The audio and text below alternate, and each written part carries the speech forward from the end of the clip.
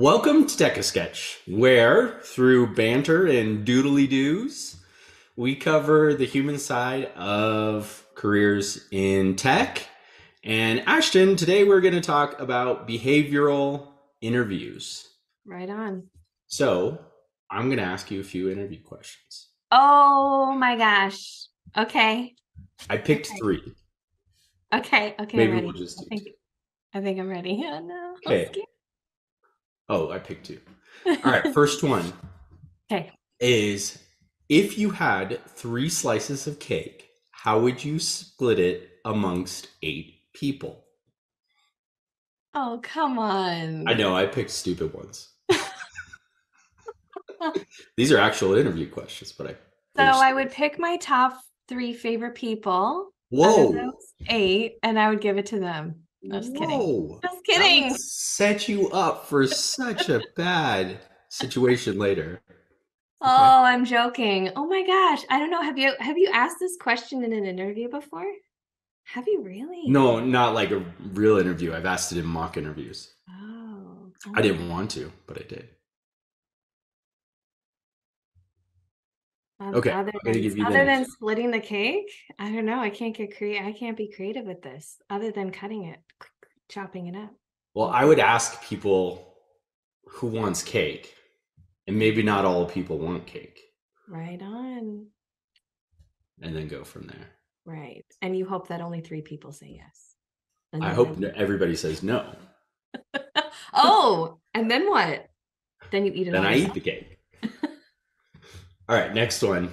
Oh, no. Same in the same vein. Oh, God. If you were an ice cream flavor, what kind would you be? My gosh. Cotton candy, sickly sweet. What is sickly sweet? Very, very sweet. Look at me. Is that a Canadian thing? What cotton candy flavor? No. You're describing the cotton candy. Yes. Yeah. Shouldn't you have said like maple flavor?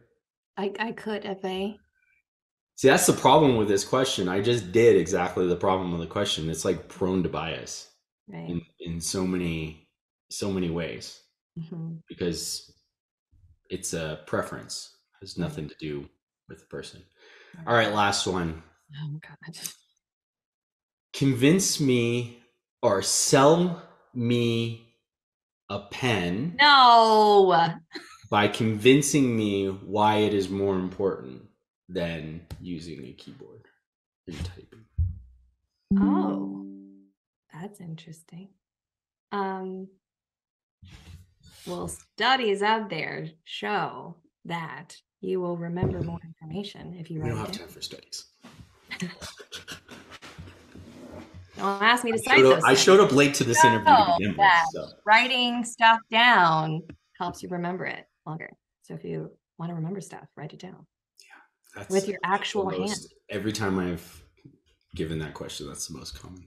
I was expecting something from Boiler Room. Speaking of the person who's drawing with the pen, it's true, man.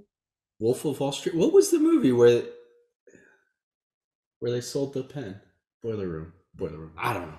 Well, that's like a very common like businessy question thing about selling. Sell me this pen. It's like a whole thing, right? Yeah, that's cool. Yeah. Somebody in the comments, sell us a pen. Or something. I'll buy the pen anyways. Lame as I'll buy all the pens. All right. I just go to the craft store and just like, hey, you buy the expensive shit. Like you go all out. Yeah, of course. Those big ass markers. Yeah, you have to have good tools. Crazy.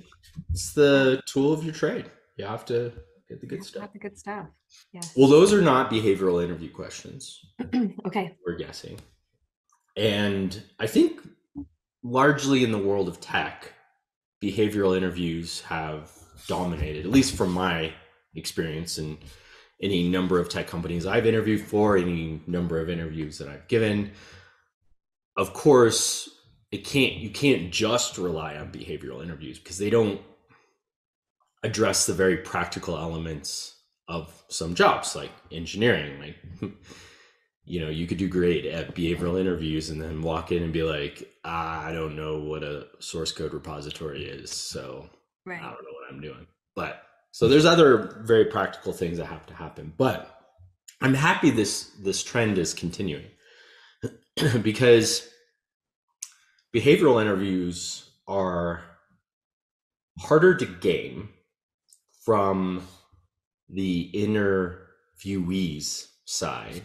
And from the interviewer's side, they're much more holistic and less prone to bias because you're asking questions that tease out attributes without asking specifically about the attribute. And when you're asked somebody specifically about an attribute, of course, they're going to tell you probably what you want to hear. So in behavioral interviews, it's as much about how you answer a question, right, as specifically what you answer. And how can you spot a question from a behavioral interview? It's usually phrased as, tell me about a time when, which is fun because it makes it super easy. And each interviewer will tend to have a focus area. So one might be focused on growth. One might be focused on solving conflict, decision making. Each one is going to have specific areas that they're going to address, which we refer to as attributes. And it's really good to know those if you can in advance. So the other thing that happens in behavioral interviews is it's usually not just one interviewer.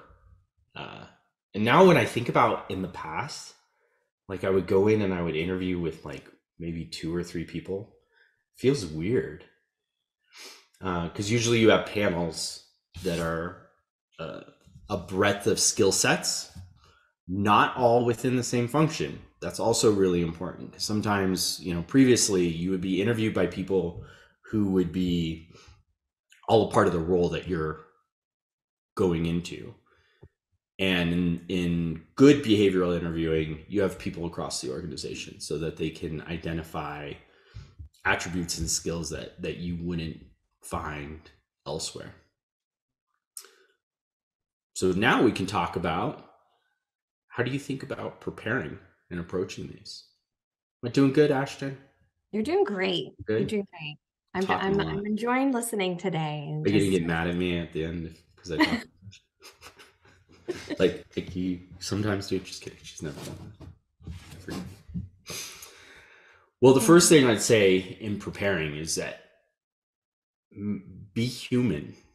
I remember doing a behavioral interview once in the last few years. I'll be slightly vague about it. And on paper, and that's a topic in its own, like how do you do resumes, how do people look at resumes, all that stuff. But on paper, great candidate. Got into the behavioral interviews and did the friendly banter at the beginning, which can always be awkward, but it's important. That's where like you need to just be yourself as much as you possibly can. I know that's hard because it's a stressful situation. You're being put in a stressful situation, but try to be human, try to be yourself. And then we started to get into the questions and the responses. I don't know the specifics, but like, tell me about a time when you came up with an idea and you started a project and you found out that like it wasn't going to work out, and what did you do? So that might be an example of a question I gave him, and the response I would get was like, well, I've never had a project actually fail, but if one did, then I would learn from like not to do that same thing again, or something's really silly. Like, right. Okay, this is a super canned response. Right. And maybe the answer was spot on. Like, yeah, that's great. You've never failed a project. That's awesome. But no, that doesn't feel right. Like it's not, the way he responded to it just didn't feel right. And so that's an important element because part of behavioral interviewing is you can't hide behind canned answers. We talked about attributes. If you can find out the attributes beforehand, so hopefully you have a recruiter who is willing to prep you to some degree, and it is my strong belief that that should happen. I know we've talked about neurodiversity and all that stuff. Like sometimes some people are just not good at interviewing.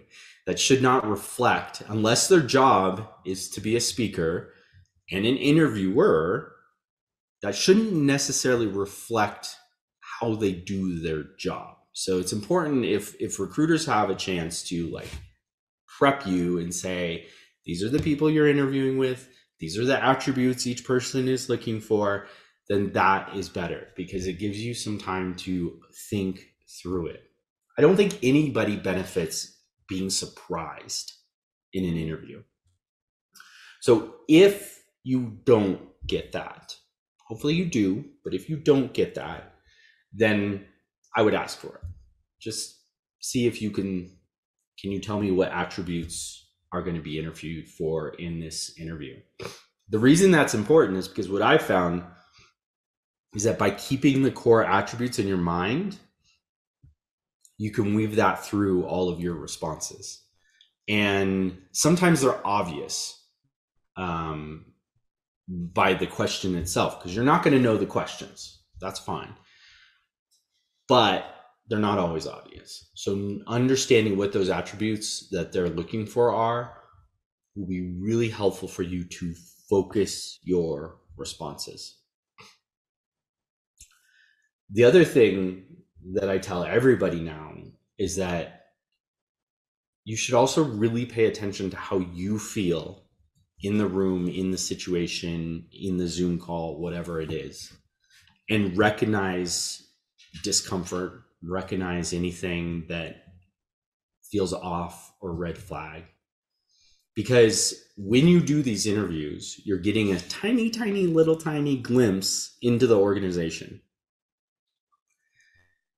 And it is always true that however you feel about the company right now in the process of the interview is not going to be how you feel about the company the day after you start. I know that sounds really negative. It's not meant to be negative.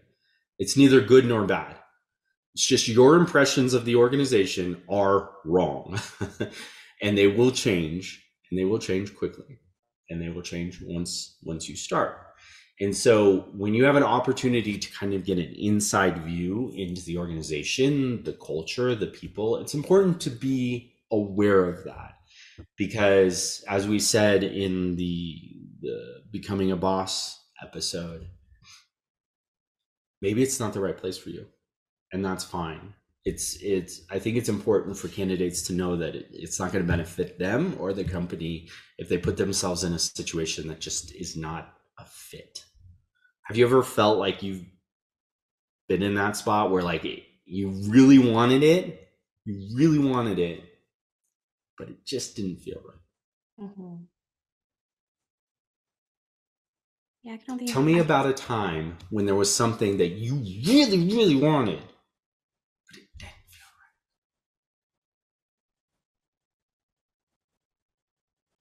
right. Oh, I don't know. I'm thinking kind of beyond an interview question, but more, or an interview scenario, but similar, like a conversation with someone that's uncomfortable. I'm not sure. Damn, I stumped you. I know you did stump me. I do want to mention one thing though, that I got complimented about in an interview. I did end up getting the job and working there for a few years. It was a great job. In the interview, I paused a lot to think about the question. And I was really in my head about it because it's awkward and you're sitting there in silence while I'm like, so so they asked the question and I'm like, all right, just give me a minute to think about this. So that, awkwardly 10 seconds goes by, and then I answer the question. And I left that interview feeling not good about it. And that was one of the reasons why I didn't feel good about it. Because I'm like, they're probably thinking like, this girl doesn't know what she's talking about because she's taking too long to answer the question. But after they hired me and I had a conversation with them about it, they actually said that was something they appreciated about me because it showed that I was thoughtful and careful and how I choose my words and how I communicate. So yeah, I don't know if that's useful for the listeners here, but everything we say is usable. If they're listening, yes, and they're still in the video right now, and they yeah. just hit the subscribe and the thing, it's all useful. Yeah. We can say anything. Yeah. So yeah, I think that's one of my biggest takeaways from an interview. Out of the interviews that I've done, which haven't been too many, but silence is powerful. And I only learned that in the like last 5 years. I had this VP level boss, and he was the master of silence. Makes me think of the song. The Sound of Silence. The Sound of Silence.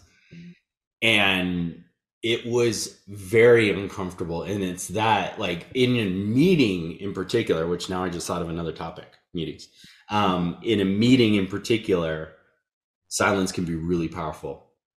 If anybody's been in a meeting with me, they know that I treat silence like it's some odd disease, and it's like needs to go away as quickly as possible.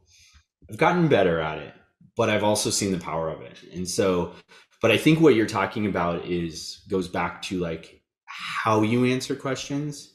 Because if you don't understand a question and you just kind of roll with whatever you think it is without clarifying, that can be seen as a problem.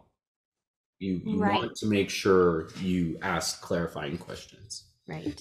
But also, if there's a question where, for example, like I was talking about a situation that maybe you may or may not have been in, then you do have you've been purposeful. You've thought and analyzed and seen it how that question has shown up in your life.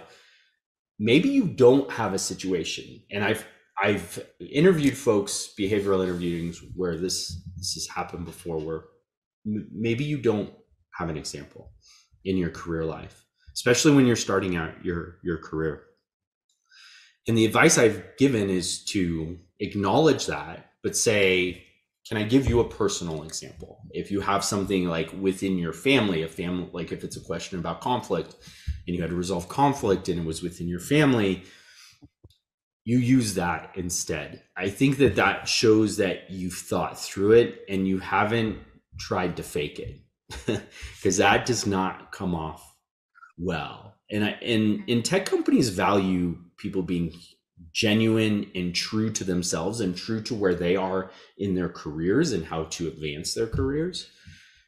And it doesn't help you to pretend like, what is that stupid term? Fake it until you make it. Yeah. I mean, that's really great if the person doesn't know you're faking it. But if the person knows you're faking it, then that's not going to help you at all. Right. There is some value to it.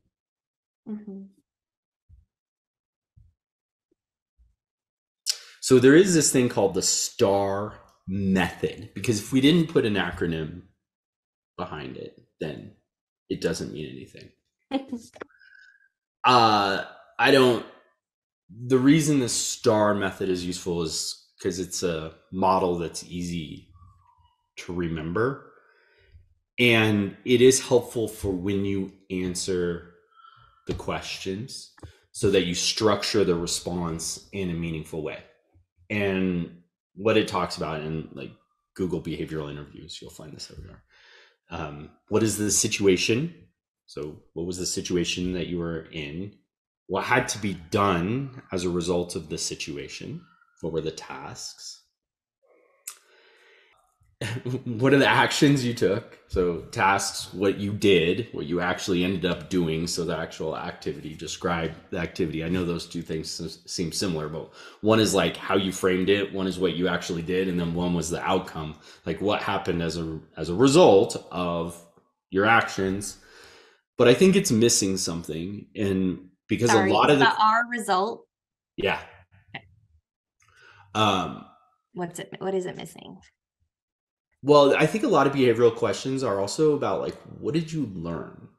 Like Right. after the outcome, good or bad, but especially bad, what did you learn? Like, what did you do different after that? Adaptability is an attribute that is widely covered, very important from my perspective. I've always felt like, when you hire talent, it's more important to find folks like it's not necessarily important to find the best developer advocate in the world per the developer advocate standards, which would be like following and speaking and all of that stuff.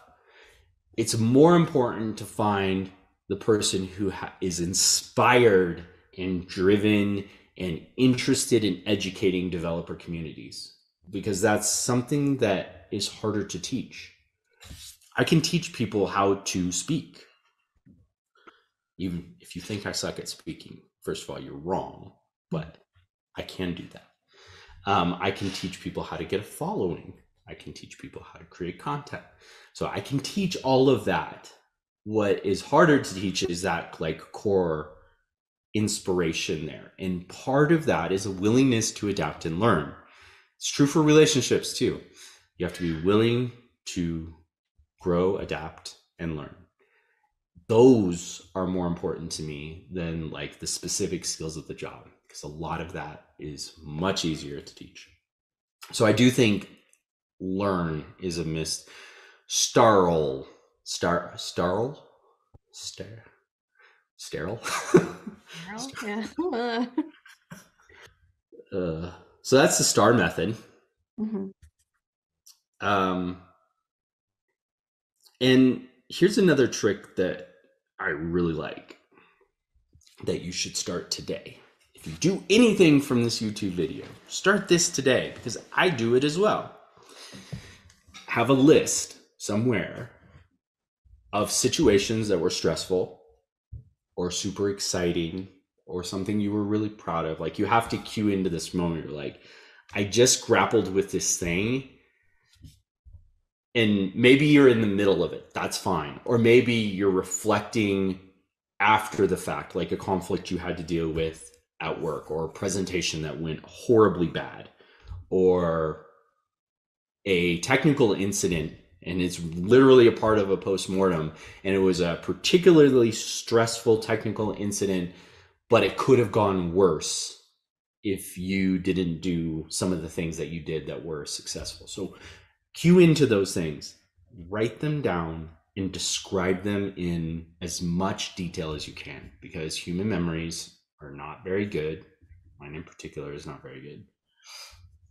And in behavioral interviewing, details are a very useful tool. The more detailed you can be, very often will help you.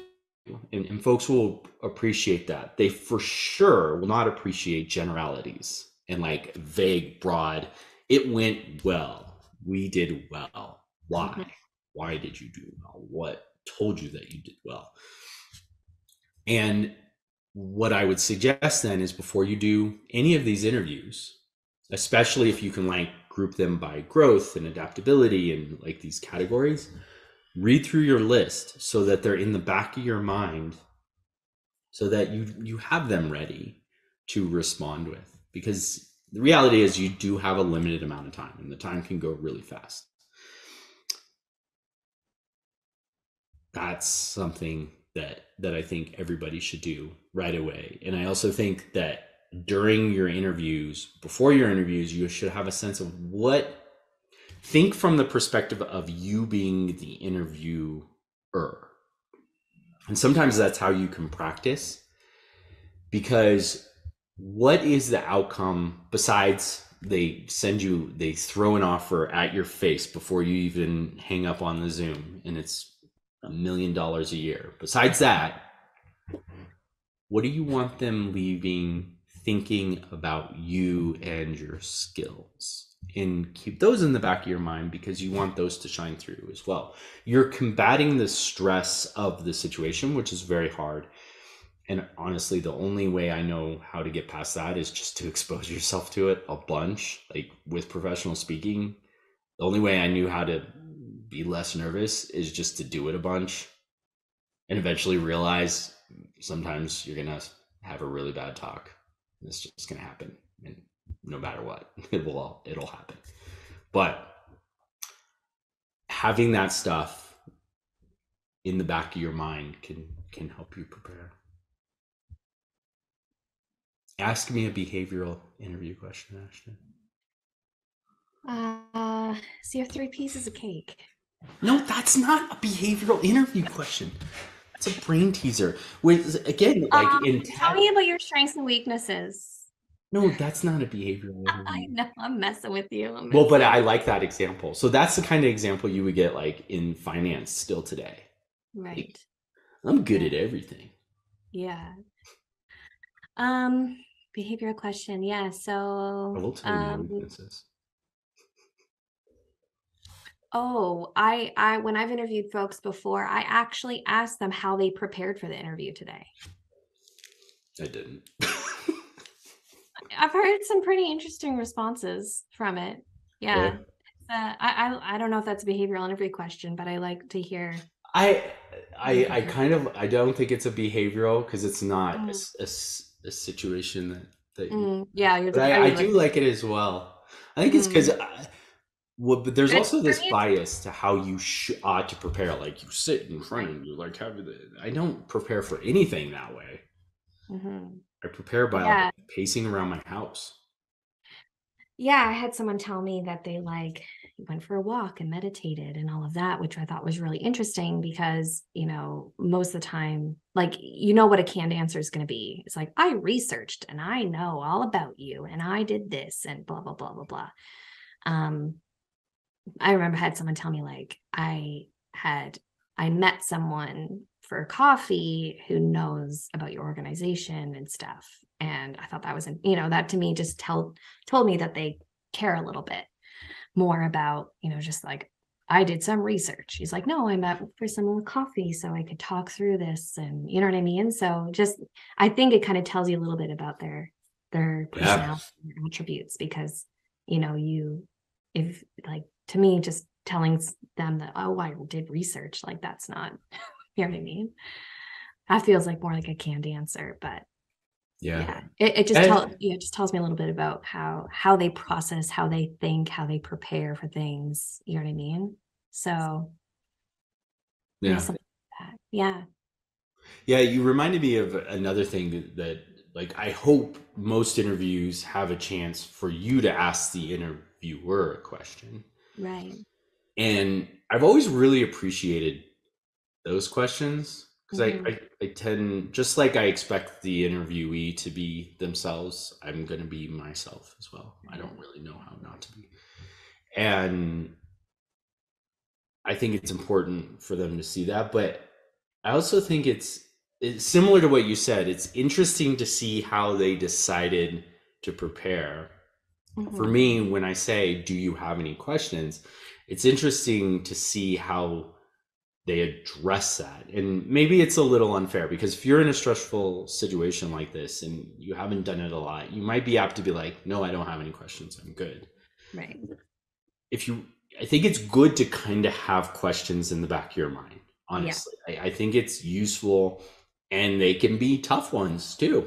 Mm-hmm. And because I like the hard questions. And so um, it's worth maybe jotting those down Mm-hmm. and knowing them, but gauge how you're feeling. I understand like it's a little unfair that I lean into that kind of stuff. I lean into pressure. I lean into stress. I don't know. It makes me kind of like a mental thrill seeker. But um but I think being able to show that you want to understand the organization better is useful. Mhm. Yeah, yeah. I think it's good to be prepared with a few things that you want to make sure you leave knowing, especially if they didn't come up.